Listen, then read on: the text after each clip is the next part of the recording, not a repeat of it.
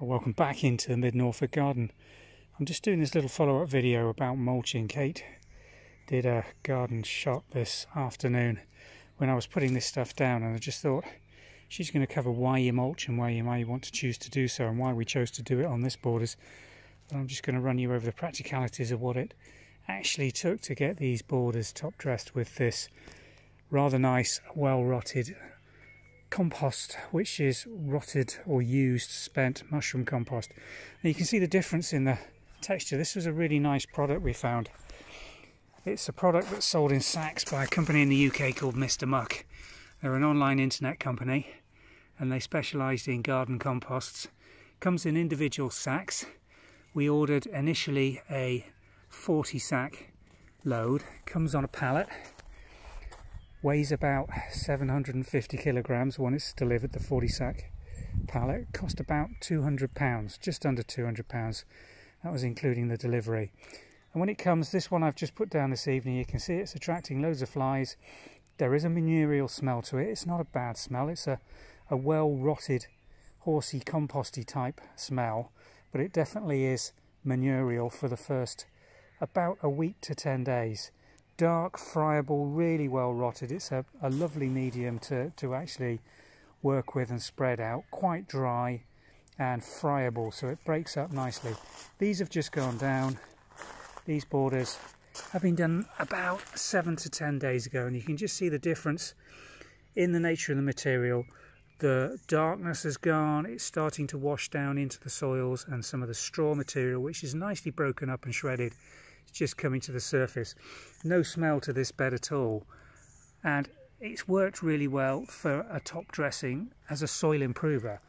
It's got a lot of organic matter in it, and that's the main reason we wanted to put it onto this topsoil that came out of one of our paddocks and hadn't been worked. It wasn't friable, it had very little organic material in, lots of weed seed in it potentially, so we wanted to get a top dressing on to try and prevent that from all germinating at once.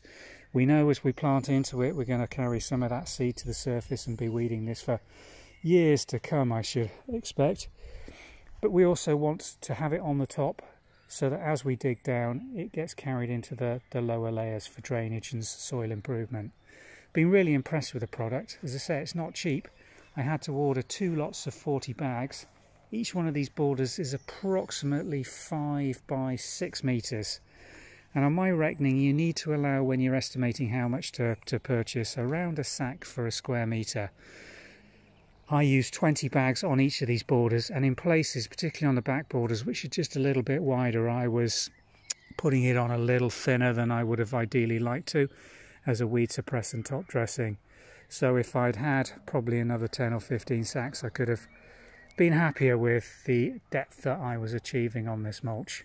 But overall, £200 twice, £400 to top dress 4 borders, £100 a border. I know that sounds quite expensive, and I could have probably been more patient and worked a cheaper organic matter such as a local horse manure or some other compost that I could have bought in bulk, but this was just so convenient and got the job done. When it is delivered, let me just show you the pallet that it arrived on. Here we go, the remnants of my pallet delivery. It's a full-size pallet that it comes on, 750 kilograms.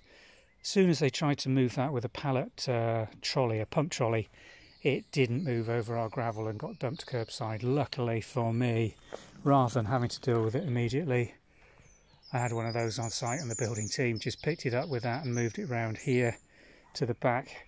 So all I had to do was put it into barrows, and 3 bags in a barrow was literally a full load on a wheelbarrow. Took it as full sacks onto the border as you saw, and opened it in situ and spread it. But be prepared for when it does arrive. If you bring the 40 sacks on site, it's too heavy to do much with and is going to be dumped curbside. They were very good. They let me know when the delivery was coming, and it came on time, and I had a text notification to say that the dispatch had actually left prior to it arriving later that morning. So I'm very pleased with it. I think it's good value for money. I think it's really going to allow us to get these borders going really nicely this year and get some decent soil and roots into that soil so that these plants grow away. Our next job for these borders now is to get some of the big potted roses that we've rescued from around the garden as the build's gone on, and we're going to get those into these positions, now we can start to see it coming together. The one rose that's been moved earlier with the digger and a massive root ball is now really galloping away. Just look at that. Beautiful fresh growth coming out of this. We're watering it regularly and will do for the remainder of this summer. Got a bit of a drought on here in Norfolk already, with very limited rain in April, and so far just one evening's decent rainfall throughout the first almost 1/3 of May. So everything really is having to be watered, and you can see the hose pipe there, Case watering everything that's been moved and planted into these borders, but it's getting away nicely. The gravel's being thickened up gradually. When I see an idle builder's apprentice, I get him on a barrel with a shovel, and he's brought all this round for us this afternoon. So we've got a bit of a beach resort going on here, which is lovely. Actually gives us a beautiful view through these plants. Just look at that. We didn't notice these before, but it just pops with the azaleas in the background, the gravel in the foreground, and then these euphorbias doing their lime green. Beautiful display. I've repeated the planting just under the flowering prunus, and just to the side of that we've got that lime green leaved mock orange, which just picks it up as well. But having those on the back of a beach, didn't notice them last year from this aspect at all, but we're now using this as a real little sun trap. Gives us a whole new vista onto the gardens, the orchard beyond. And it's coming on very nicely. I'm very pleased with this area, formal garden. Don't miss the old swimming pool one little bit. Would be green and full of floating hedgehogs by this time of year in any case. Thanks for watching.